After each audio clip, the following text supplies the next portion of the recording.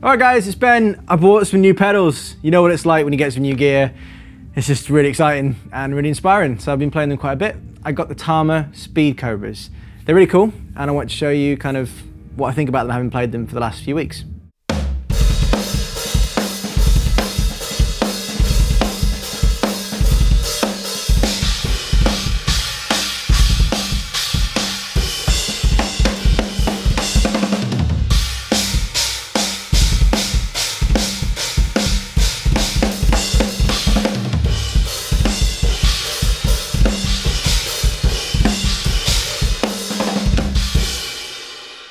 So I've had a lot of different pedals over the years, and I've kind of moved from like chain driven stuff to strap driven, and then I had some direct drive pedals. I've tried the Axis, and I had some tricks, and yeah, they're all great pedals. And I think what I've taken from having had and played quite a few pedals is that it really does depend on what style of pedal you want as to what's going to be good for you. So I kind of went all the way through the evolution and came back to wanting to play some chain-driven pedals. So I tried a few ones out, and these felt the best on the day.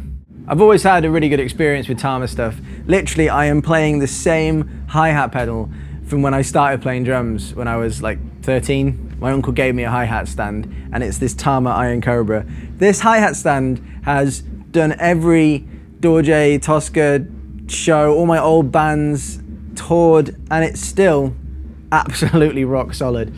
So I can definitely vouch for how durable the Tama stuff is. And you know, that definitely factored in when I was looking at pedals. I was looking at some sort of cheaper pedals as well, and I thought, well, they're probably great, but I need to know if I'm going to spend that kind of money on some double pedals that they're absolutely going to last and they're going to be reliable on the road, because the last thing you want is your gear to go down in the middle of a tour. So I guess the most obvious thing from the design is that they're longboard pedals, and that means that they actually extend longer than what is now called shortboard pedals. So that just means that, you know, because the hinge is further back on the base plate, you actually get a bit more footboard to actually play with. So if you're wanting to do, you know, heel toe technique, or you've got quite big feet, then definitely longboards are a way to go. Nothing wrong with shortboards, there's a different feel. So again, you know, experiment. There's two cool features on the spring that I like as well. I like the fact that you can detach the top of the spring, so when you want to store it and you want to put it in the case, and you have those beaters bent back, you don't have to have the spring attached, which is obviously, you know, putting tension on the spring, and that's going to reduce its lifespan. But also, where the spring actually connects at the bottom, you can see that it actually moves with the motion of the pedal.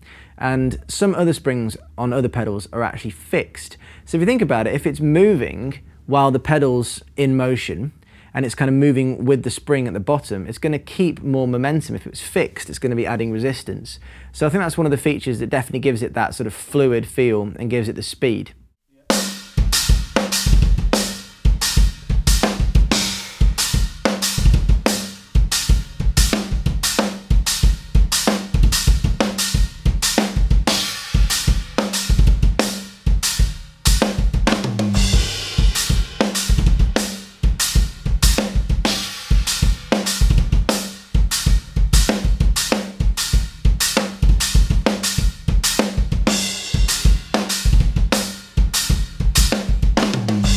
A few more features that I think make it a really practical pedal.